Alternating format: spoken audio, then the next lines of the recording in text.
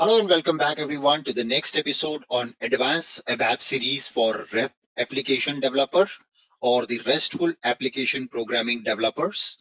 In this video series, we are learning about new and advanced ABAP syntax. With the help of that, you will be comfortably able to work with RESTful application programming model. Now, in this series, by far we have seen the working example of single loop, working with the loop with group by, condition, conversion, corresponding, value expression, and inline declaration. In today's session, we will focus on working with the reduce statement. So how does the reduce statement work? And what is the purpose of reduce statement? Let's get started. Before we start, kindly feel free to subscribe this channel, hit the bell icon, and share this video with your fellow colleagues so they can also take an advantage of this training. So let's get started and see the benefit of reduce statement. Reduce statement is predominantly used for performing calculations. Now, for example, in this data set, what we discussed in the last episode, we would like to do a total of booking fees. Let's say we have the flight price data, let's say 100, 200, 300, 900. And what we want to do, we wanted to loop over this data and calculate it total. So usually you loop, you say total plus the price amount, and then you end a loop. Now, if you want to do this entire processing of a loop and loop with the total amount, then you can do this in a single ABAP statement using the reduce statement. So let's get started and see this in action. So I have got here my data set. I will be creating a new function now for working with reduce statement. So let's go ahead and do that. We will create a new function.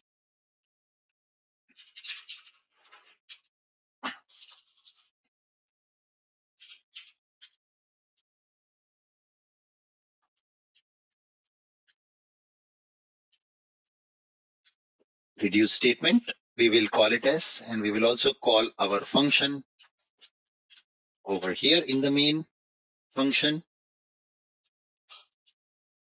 And let's write the implementation for this function.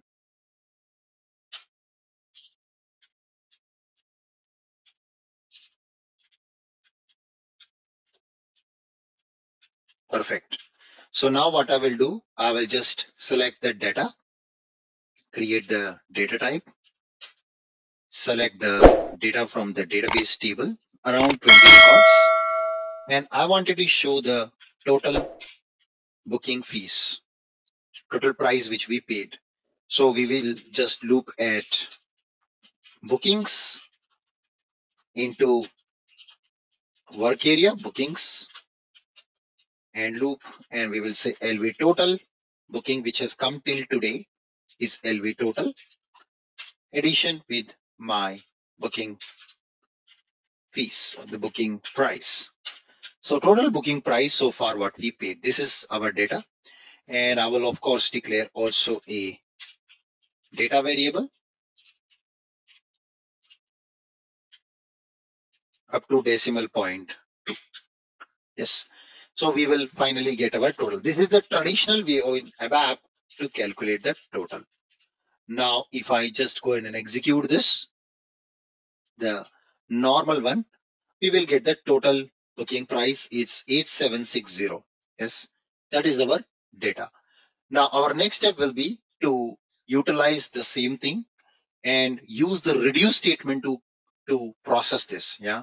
So what I will do, I'll come here and then I will convert this to a reduce statement to get the total. So I will say my LV total will be equal to value, and I wanted to typecast my value. So we can say decimal up to 10. Yeah, des 10. So I will typecast, and here I can use the reduce statement. So we can actually use the reduce statement to compile or start a loop, and inside the loop we are going to calculate the total. So we will start with the initialization of a variable, and then we can say my for loop with the next property. And here outside you have to say reduce. So this should be reduce, not value expression. And we will say reduce decimal of 10. Initialize a value of x equal to 0. Now, when you initialize x as a 0, it will be initialized by default as an integer.